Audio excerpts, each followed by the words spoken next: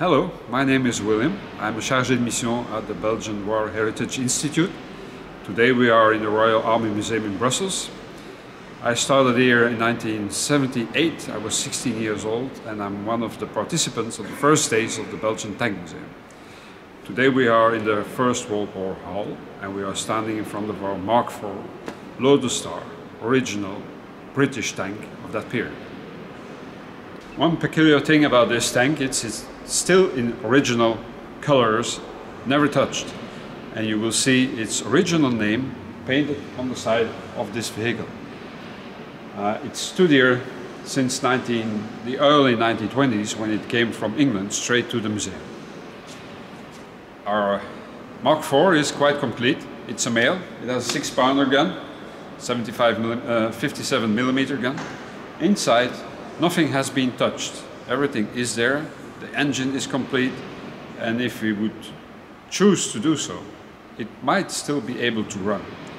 But since it's a one and only example we have, it has become rather a shrine, and it stays where it is for your pleasure.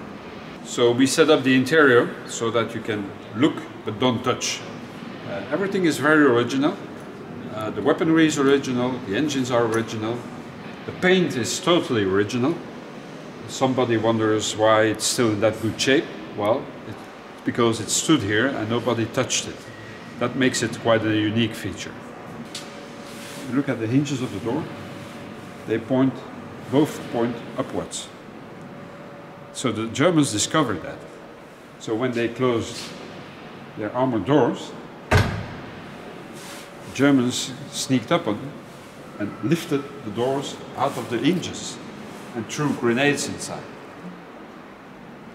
And nobody ever noticed that. And the hinges later on were inversed so that you couldn't do that anymore. It's a little anecdote. 1914, the First World War, became a trench warfare. Now to cross these trenches, you had several tries with gas, with heavy artillery, and nothing really works. So in the end, the British came up with a tank, an armored vehicle to breach through the lines. Now the trenches were a major problem because they had to be crossed. So that's why British ingenuity came up with this very special form of tanks. It was specially made so that it could drive into the trench and work itself out again. Of course, at a very fabulous speed of 4 kilometers an hour, which at those days was quite fast. But it enabled, in theory, the infantry to follow up with the tanks. That posed later on a problem because the Germans were not totally stupid. And when they noticed that they could let the tanks pass by and then kill all the infantry behind it, or the tanks drove through artillery fire, whereas the infantry had to take cover. And so they lost each other on the battlefield. If you read records of that, you might notice that quite often everybody lost each other on the battlefield. But sometimes luck helped and they were able to pierce through the German lines, and so the infantry could follow up. Now, you might have noticed today, in these days we have now, that the Russian tanks have a wooden beam hanging behind their engine deck. It's a very old feature. It actually was invented by the British once again. And you see the wooden beam on top of this tank with chains. So now, trench warfare was a very muddy affair, and sometimes tanks got ditched.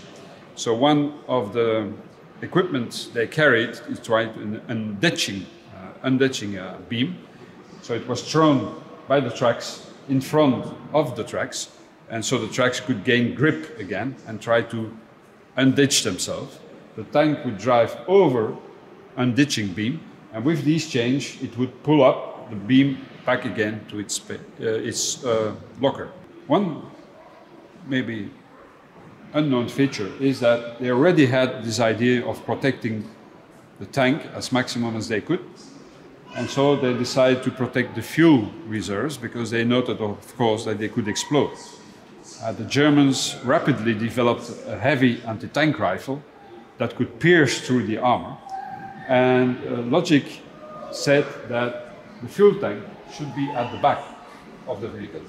And it was quite heavily armored already in these days, they recognized that that was a weak point, a weak spot of the tank.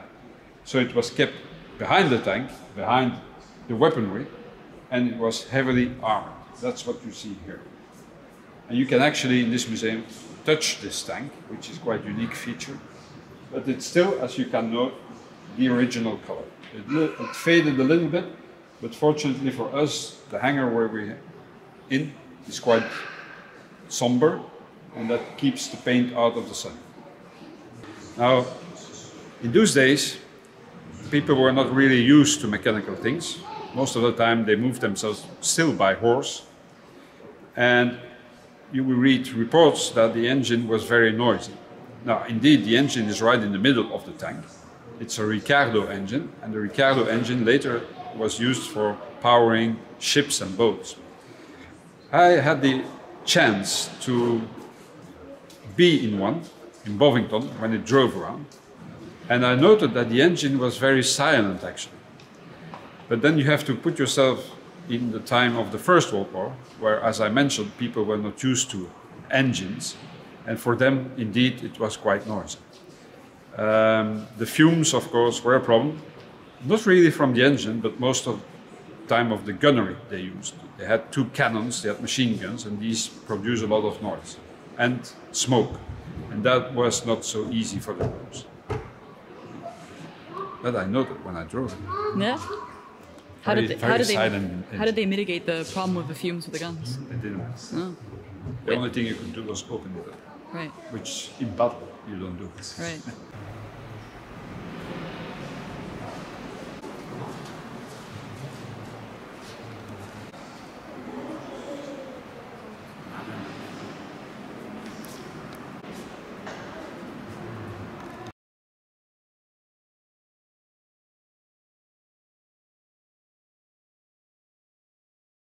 Now another little gem in our museum in Brussels is this weird and strange looking vehicle. It's a T13. Now this one is the sole surviving T13 of the Belgian army of May 1940. It is pretty much in its original colors, it has its original markings, and we were able, when it arrived here, to make it run a little bit. But of course, since the only one surviving, we refrain of doing that quite often.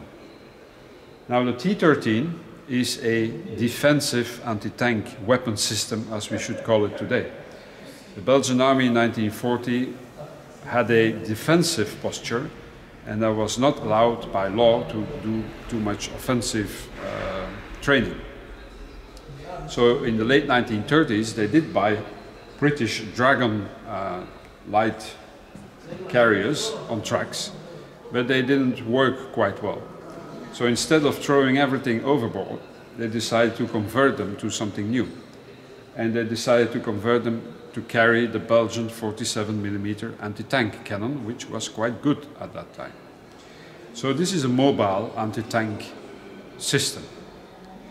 Now, so as I told earlier, this is a defensive vehicle. That is why the gun points backwards.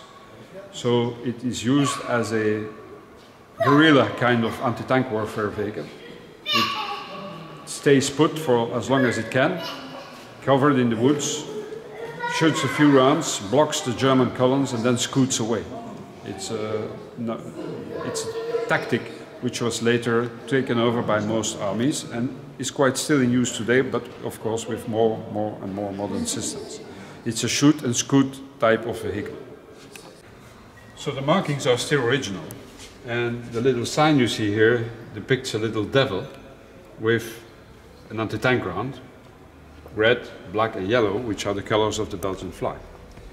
Now, the Belgian army had border troops which guarded the borders and raised the alarm when the Germans had crossed the border. So several units also had these little anti-tank vehicles. They actually had 3 marks of this. This is a Mark I. And they had a special built barracks, like a firehouse, where they could sleep on top, the first floor, and when the alarm was raised, they could slide down like a firehouse and then jump into their vehicles and drive out fast and take up positions. This one here, we identified it as being the one of the Limburgse grenswielrijders, which means force protection, border protection troops of the province of Limburg, which is one of the 10 provinces of Belgium. One of our volunteers in the early 1980s visited the Army Museum in Vienna and was allowed to go into the reserves and the cellars of the museum, and he stumbled on this vehicle. He noted also that it was very original and the battery was still connected. So we tried to get it to Belgium, and the Austrians at that time asked us 3 million Belgian francs for it. Now, the old veterans heard of it and they started a press campaign, and so very hurriedly the military attaché of Austria came to Belgium to ask what is all this about. And we came to an agreement that Austria would give it back to Belgium. But we had to fetch it.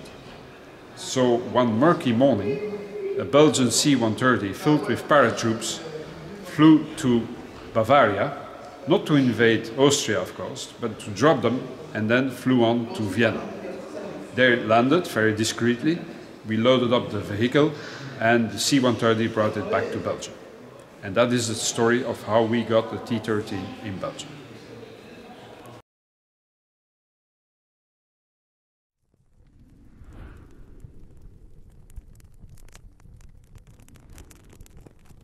Thank you guys so much for watching. This is an amazing museum. Come down to the Royal Military Museum. It's right in the heart of Brussels. And come see this vehicle as well as a few others. You're not going to find them anywhere else, and they're preserved beautifully. The links for this museum and its social media are down below in the description. Give those a follow and plan your trip. Like this video if you dug it, and subscribe to see some more, and I will see you next time for some more spaces and places of the War Heritage Institute here in Belgium and some more armored adventures. See you next time!